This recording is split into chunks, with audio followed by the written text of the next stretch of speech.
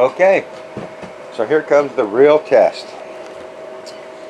There's my freeze-dried, cheese-filled burgers that I use the burger press for. If you want to see a detailed video how I made these, I made a video called 3-in-1 burger press unboxing, and I went into great detail on that, but I want to see what these come out inside if they dried. So let's open one up. Yep, it's dry inside. So that's good. So now I'm going to rehydrate one. That's boiling water I have here. Let's see how they rehydrate. I'm going to stick that in there, and we're going to let that soak for 5 minutes. I'll probably flip that over about halfway through. If it don't sink, it looks like it might sink because it soaks up that water. Let's just watch it for a second. Yeah, I'll flip that over about halfway through the 5 minutes, and we'll go from there.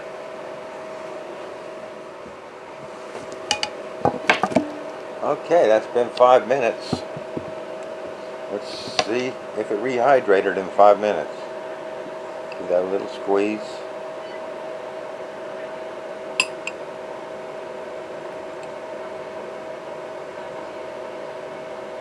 Put that on the plate. Put that to the side. Let's cut it open and see what it looks like on the inside.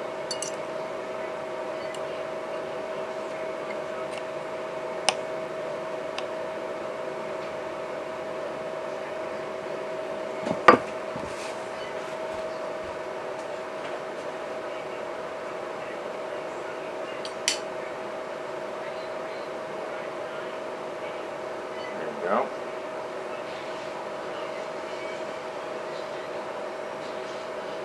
A little bit of cheese I can see in there. Let's see if I did enough. Let's have a taste.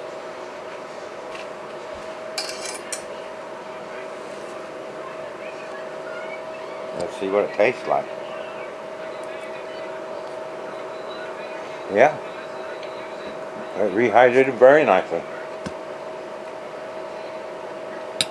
I think I need to put more cheese in it.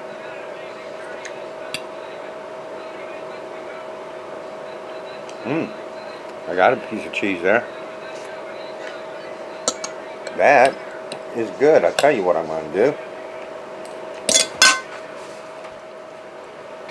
do. In that load, I freeze-dried some Bush's baked beans, a number 10 can, and so let's get those rehydrated, and some potato salad. Now I do have a recipe for this potato salad in one of my other videos.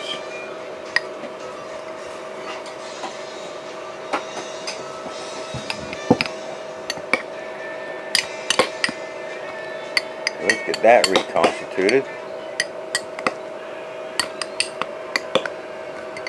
Got that right next to the mic, so it's probably not the best idea to have it there.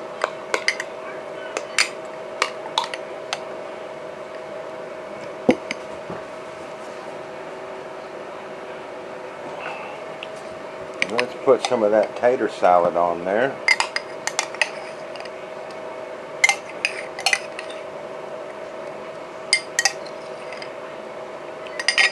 And some baked beans on there.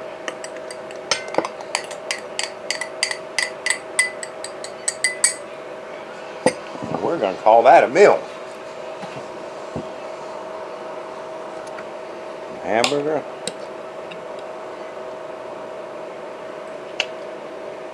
Yeah, that hamburger came out really, really. Am I recording? Yeah. Really, really nice.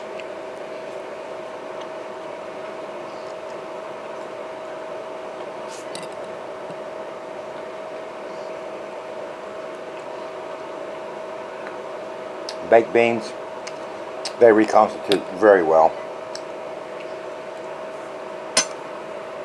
And my tater salad,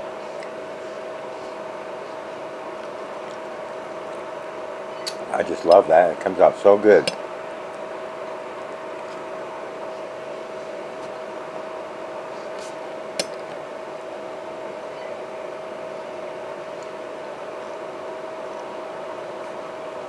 But there you have it. You can put that was about, I measured those are about an inch thick.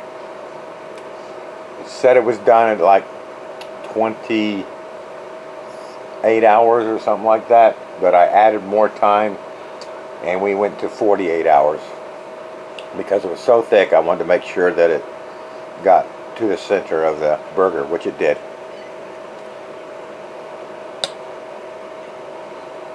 Very, very nice.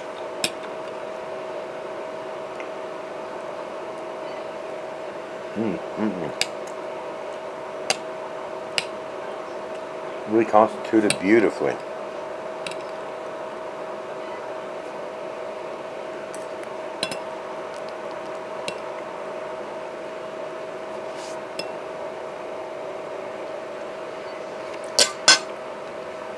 There you have it. I think that's a first on freeze drying a stuffed burger.